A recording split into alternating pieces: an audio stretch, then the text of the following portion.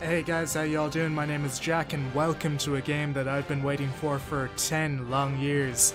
This is Bannerlord, Mount and Blade 2 Bannerlord. And I must say I'm so excited to get into a series playing this game, maybe even get into multiple series playing this game.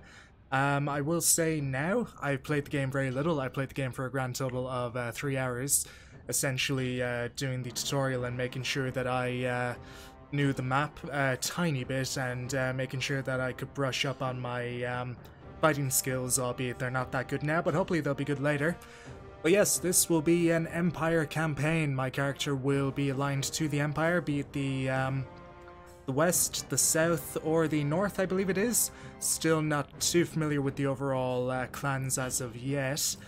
But really the whole goal for this series will be to learn the game as we go, and just try and get to a point where we're happy to kind of leave it off. Ideally, maybe operating a couple of castles and fiefs of our own, and maybe even having our own empire of our own later on. Maybe we'll see.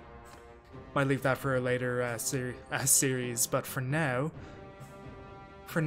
we're going to dive in and have a hell of a good time.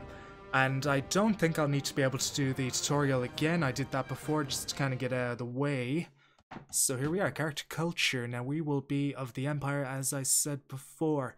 Now that only really indicates our culture. It doesn't necessarily mean that we have to stick with the Empire. We could go to the Vlandians, the Sturgians, the Assyri, the Khuzaits, or the Battanians. We could go to whoever we want. That's the beauty of a game like that. It's completely open world, completely sandbox. But what I have noticed with this game is there seems to be a bit more of an emphasis on storytelling, which is pretty cool. So it will hold your hand for a little bit. But the great thing is you don't have to follow the storyline. You can go off, do whatever you want, and play it like you would in a game of Warband. Anyway, the Empire. Calradian Empire is in decline even before the murder of the Emperor Arenikos. Think I got that right. The once united realm was torn by political rivalries. Today those factions are in open war, yet Calradians endure. They are technologically more advanced than their neighbours, and their mastery of engineering is not just evident in their aqueducts, beautiful architecture and massive city walls. It also makes them experts in siege warfare. And that's kind of why I was drawn to the Empire. It's really that bonus to town projects, wall repairs and siege engines. Because I read that the Empire was in severe decline, and I really want to do all I can to bring that Empire back together and back to the height that it once, enjoyed.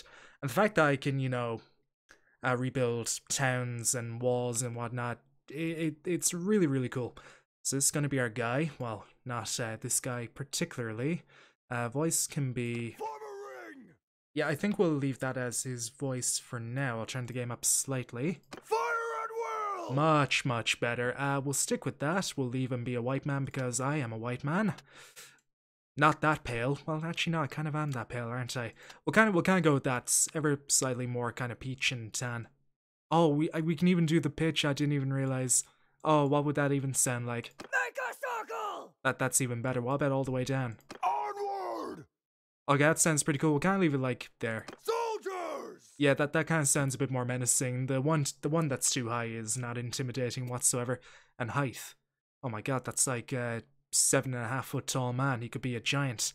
We'll kind of have him like at around 6 foot for now, I think. Now.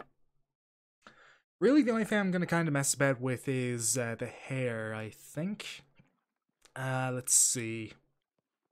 Gonna run with that. Or this. It's kind of a bit more messy. There is a beard that I really like, and it's that beard, so we will run with this for now. Do I want that one or that one or that one? Do we want the bowl cut? We do not want the bowl cut whatsoever. No, thank you.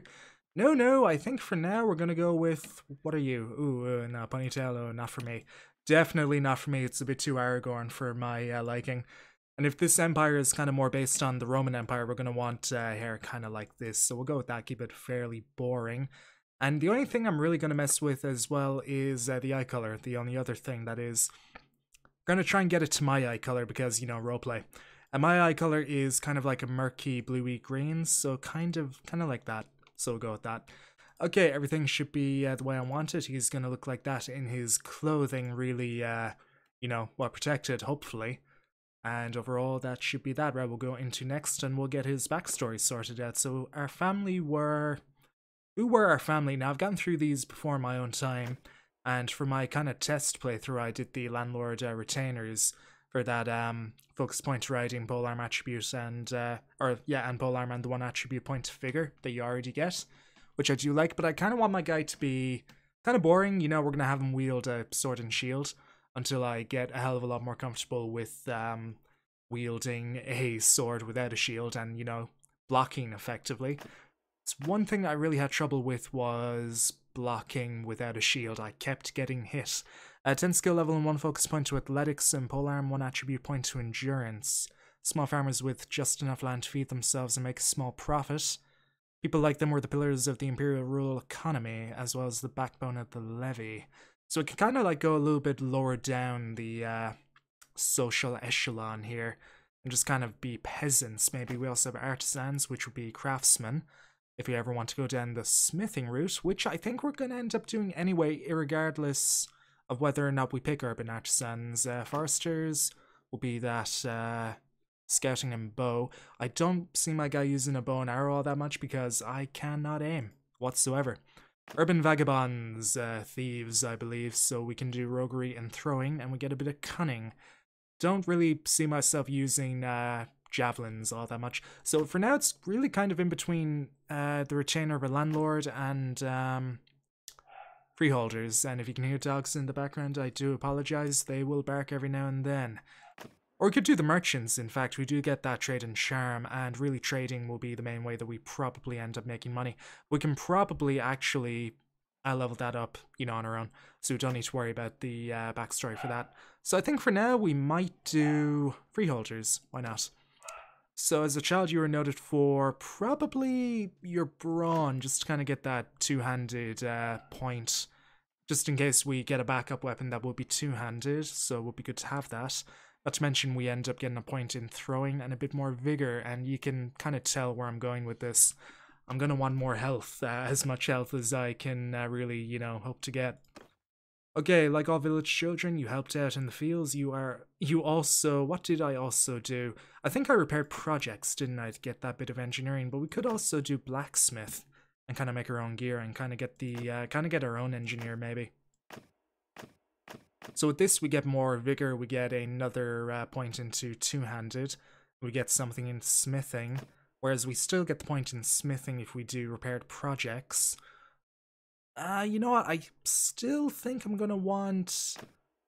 We can get engineering at a later date. I think for now we do want that vigor point.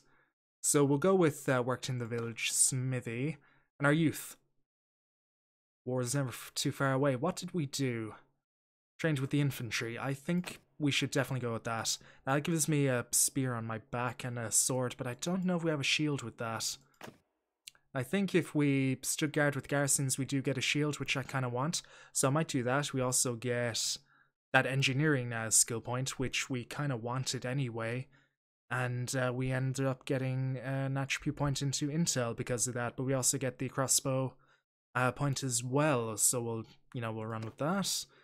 Okay, before you set out for a life of adventure, your biggest achievement was, I think in my test playthrough you defeated an enemy in single combat to get the renown, but we also gain another vigor point. We get that 2 and two-handed, which is pretty goddamn good.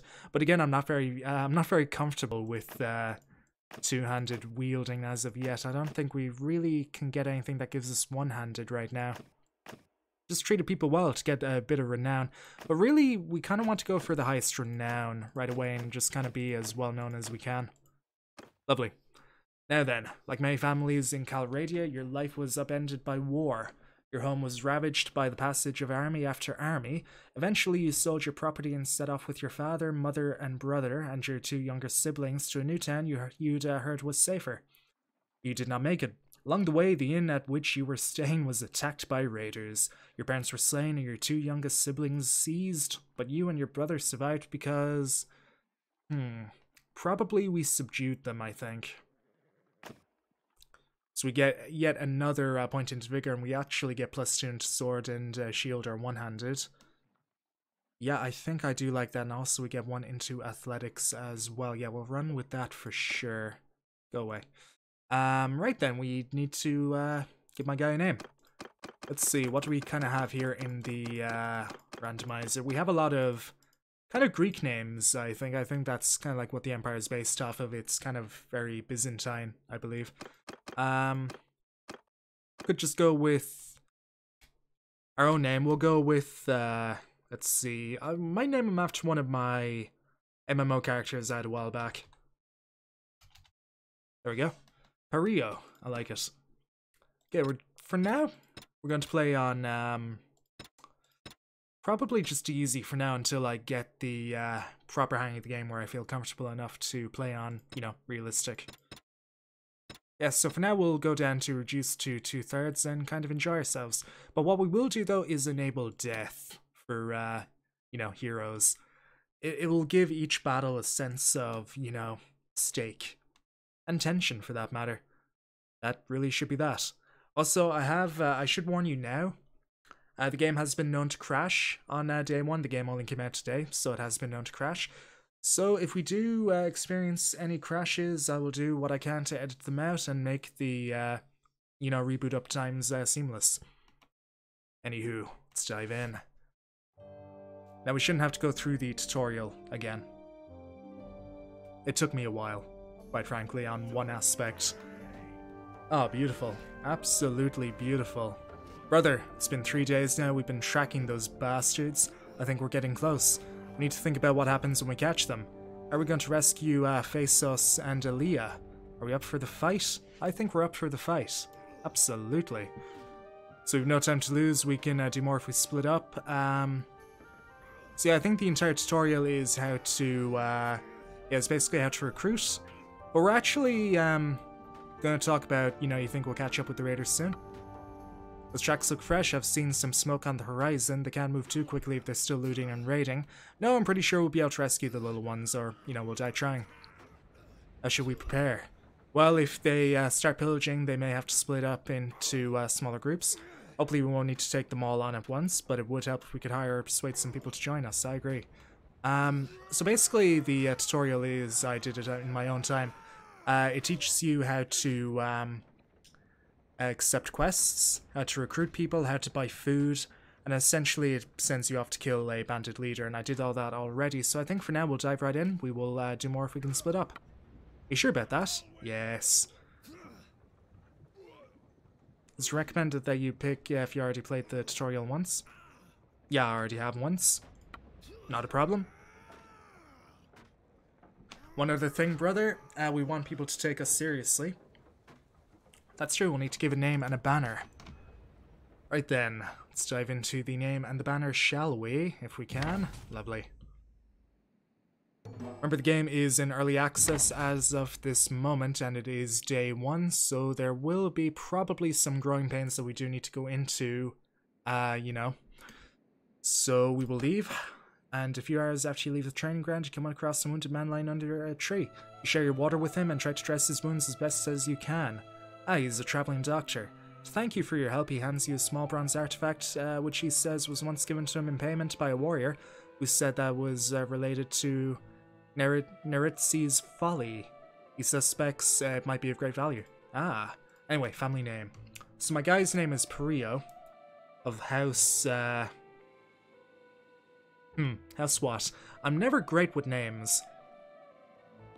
It needs to be somewhat Roman, I think, or Byzantine, maybe. Could be like really boring with it, or not. I don't know. I'm kind of on the spot here.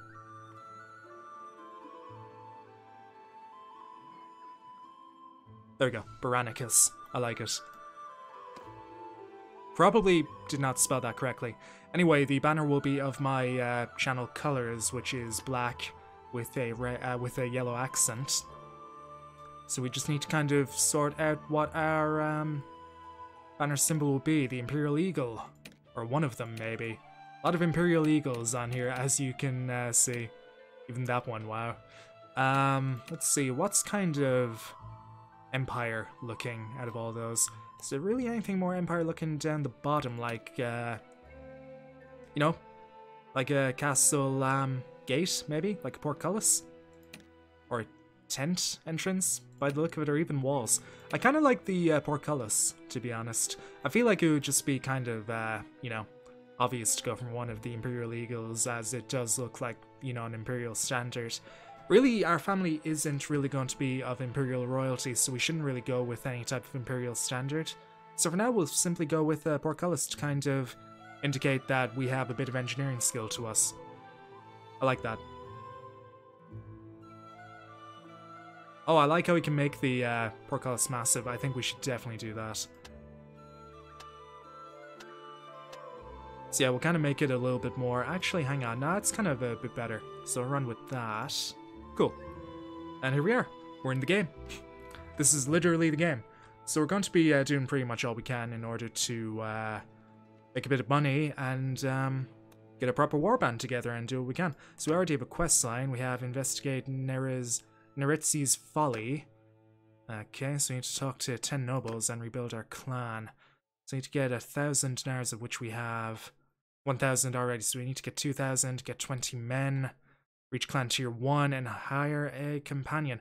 Now, we're not going to have our brother, but I wonder if we'll get our brother back, kind of like later on. So for now, we'll go to Via, talk to the town elder, I think. I think they're called headsmen in this, so we'll go talk to him. We'll make our way across. Okay, so we have a neutral, Xenon, Destor, and Renitas of Tevea. Okay, you're the headsman, you're a landowner, you're a landowner. Okay, so we'll take a walk through the village, see can we, you know, get some type of quest. Take a hostile action? I think not. On our own? Oh no. Oh no, no, no, no, no. Also, what we're going to want to do as well is get some sort of regular weekly income as quickly as we can. Otherwise, won't be in a good spot now, will we? Okay, we do still have this tutorial. So backwards with S. That should make that go away. There we go. Let's go try and find him. Mr. Man. Where could you be? I think, yeah, that's him up there by the house. Let's go have a look. Let's go have a look-see. Hello, Mr. Man. Hello, my good man. Are you the man I seek? I don't know if you're the man I seek. I don't believe you're the headman. Are you the headman? I'm Prio. Who are you? I'm Frenitas, and I've lived here all my life working the land. Horse, you were in my way. And, working the land as do my kin. A lot of the people here in Tevea, the common farmers and craftsmen like me, they like me to speak for them. Ah, okay. I'll mark your name. Thank you. I have a quick question. Never mind. I'm a sleeve. I'll be gone forever. I'll never talk to you again. You and me, we're done. We're so done. Are you my headsman? Let's talk to you for a quest, if you have any to give. You're a peasant? Ah, Xenon. Who are you? I'm Xenon. I own land around here. I speak for many of the people in my village. I'll mark your name. I have a quick question. Never mind. Okay, now we know them. But where is the main man? That kind of looks like a townhouse. Something that the village elder might live in. You're a peasant. Filthy peasant.